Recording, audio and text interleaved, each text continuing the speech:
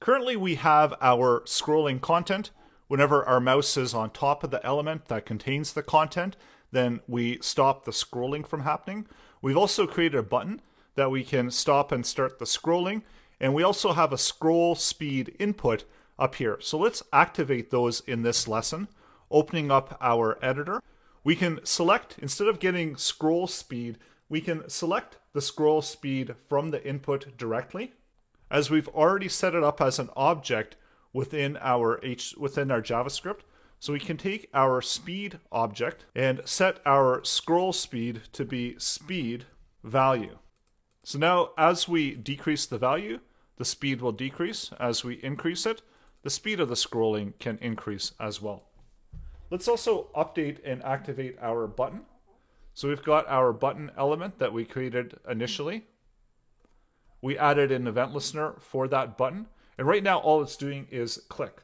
So we've got a number of things that we can do with it. There are several ways to toggle a value.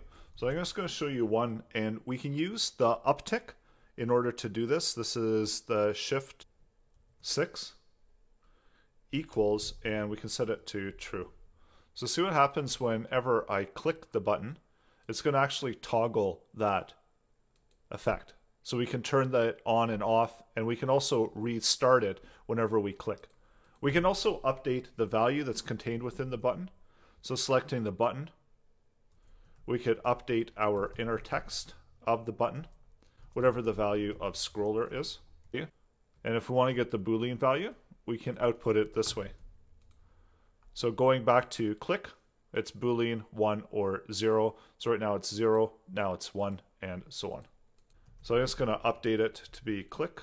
So right now scroller is off, then scroller's on, scroller's off, scroller's on. Or we could use a ternary operator where we check to see the value of scroller, and just as we used down here, we can return back either or stop. So let's try that out and click.